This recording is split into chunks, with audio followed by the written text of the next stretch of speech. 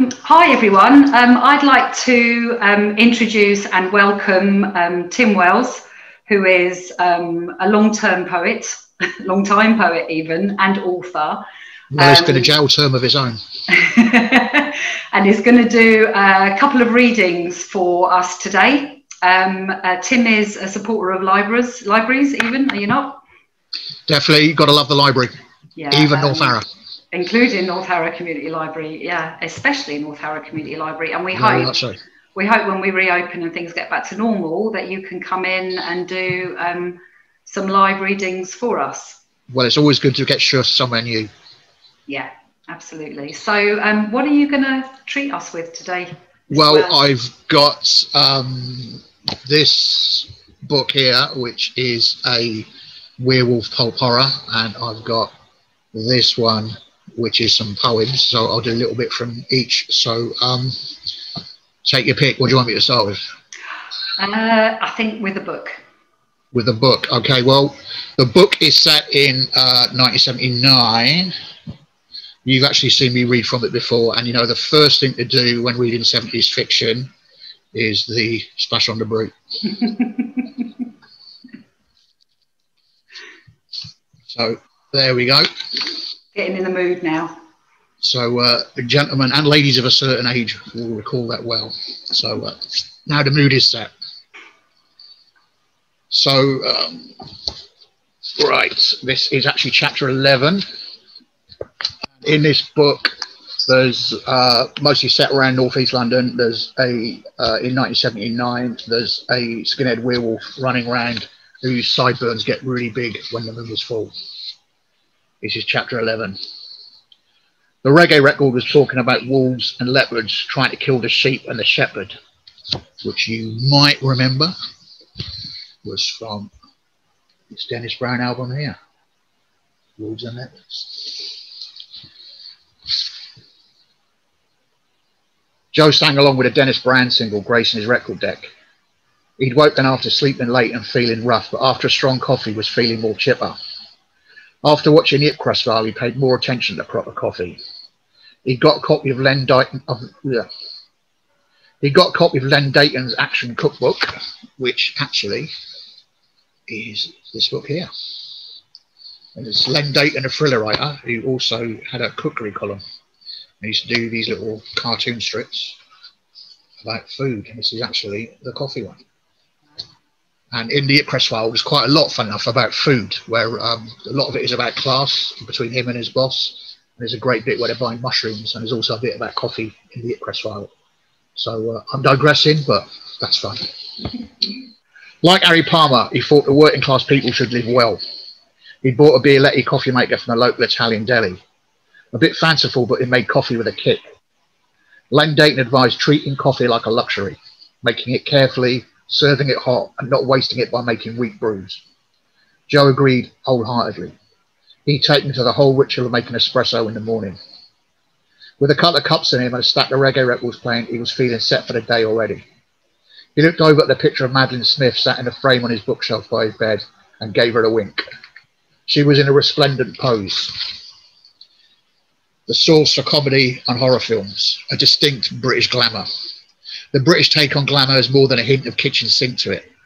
That it's a glamour we might just reach or see through is what makes it real compared with the untouchable Hollywood fantasy. Jo was particularly fond of a scene in The Vampire Lovers where she was seduced by the imposing Ingrid Pitt. Say no more. I think that's about as racy as this chapter gets, to be honest. Other ones, more so. Yesterday's clothes were strewn about the bedsit floor. They looked to be a right mess too. Again, more than a normal weekend's doings. Joe wasn't adverse to a tear-up, but he wasn't one of those two-pint bullies. There was blood on his shirt and trousers. He didn't remember a Barney. The warm cheerfulness of Madeline Smith faded as a vague doubt suggested itself. Still, if something that bad had happened, he'd know about it, right? He scooped the clothes up and dumped them in a duffel bag for the laundrette. His brogues could do with a polish too. He'd do it later. For now, he pulled on a pair of Levi 501s with a 1/4-inch turn-up sewn into the hems. He tucked in a green window pane Arnold Palmer shirt. He was well pleased with that particular shirt. Green socks laced up antique cherry red ducks with yellow laces and a black tank top over the shirt once he pulled his braces over his shoulders. Looking at the wardrobe mirror, he ran his hand over his head to smooth over his number 4 crop before cramming money into his right front pocket and his keys into the left. He blew a kiss to the picture of Madeline and he was off out the door. This Saturday, he planned to meet Dennis at noon. They were going to check out Count Shelley's Third World Record shop down in Stoke Newington Road. And when they get there, they'll get some of these. This is Third World Records, Stoke Newington Road. Staying local meant there was little chance of bumping into any of Kessler's mates. That's the rival gang. There was a Cornell Campbell tune he wanted to give a listen. And from there, they'd likely head up west to Daddy Cool, another reggae shop. But this one was on Hanway Street in Soho. It was run by a notoriously bad-tempered West Ham fan called Keith, who seemed to delight in arguing with anyone over anything. Buying records there, and they had a top-drawer selection, and getting insulted by Keith was as much a reggae fan's rites of passage as their first kiss and their first beer. They'd had a good afternoon. He'd picked up Dillinger's I First, a spaced-out workout under my conversation rhythm. Cornell Campbell's Mash You Down on a sweet Lord Cuss 12-inch, as well as Junior Mervyn in top form on Cool Out Sun over Real Rock, and produced by his faves, the Mighty Two, on the buxom Heavy Duty label. He'd also grabbed a couple of singles for Ingrid, who's his girlfriend in this book. The Clash's Cost of Living EP, which was a belter, and the Flaming Groovies doing Werewolves of London. Dennis had some joy too, with a great DJ tune, Barnabas Collins by Lone Ranger, plus Captain Sinbad's Pressure Rock and LKJ's One For Go Rave. Now I thought I had a single here, but I don't. Anyway, you can edit that bit out and all looks smart. It was a Saturday night, so they chatted about what bands were playing that evening. Prince Far Eye was in town. He'd been putting out some killers on his Cry Tough label. The only ones were gigging, but Joe reckoned there'd be too many raincoats. Essential Logic, but Dennis said too many students. They both liked the idea of going to see Black Slate. They'd been seeing them live since the Rock Against Racism gigs in 1977. The Chords were possible, but there'd inevitably be rucks, and at that, so they set. The Chords are possible, but there'd inevitably be rucks at that, so they settled on the members. The band had one of the better hits of 1979. As a result of that, and their solid gigging reputation, the gig was packed. Joe and Dennis were both there after dropping their records at home, having their tea and getting changed.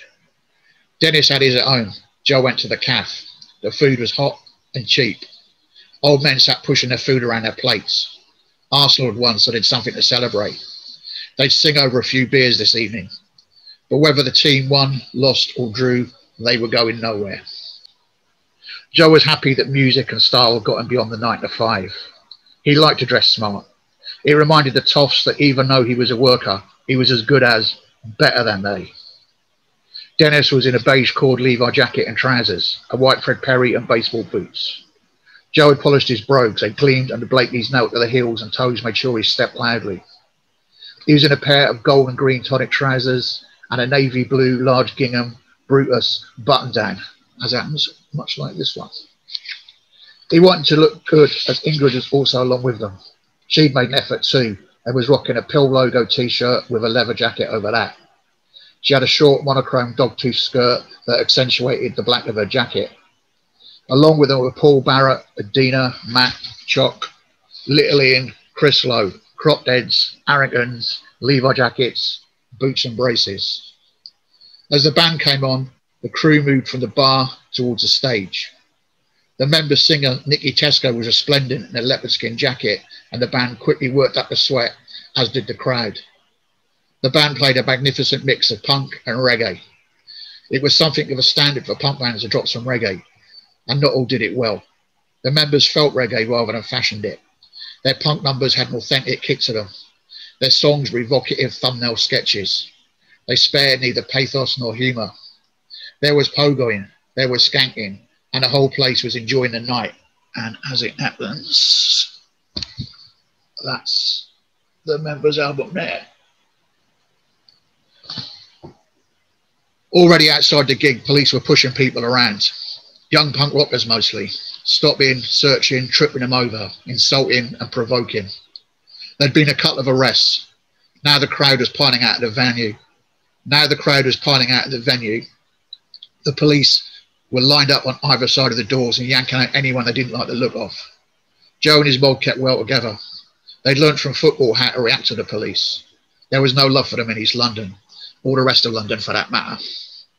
Joe's Bundist granddad still toasted by lifting his slivovitz and saying, "Daloi policy," down with the police. Perfect. Done. Brilliant. So you're working on another book, aren't you? Yes, I've actually pretty much written most of it. And we're getting crowdfunded at the moment with Unbound. Great. And we'll put the links at the bottom of where you can get, how you can contribute to that, but also where you can get Moonstomp from as well. The links will be below this video. So I suppose you could read a couple of poems now, if you don't mind. Let's have a look. This one kind of following on, actually this book here is called No Weakness, and I wrote it pretty much the same time as I was writing that previous book, Moonstomp, and it's very much snapshot poems of girls I was seeing late 70s, early 80s. So it's mostly around the sort of Skinner girlfriends I had at the time when I was a teenager.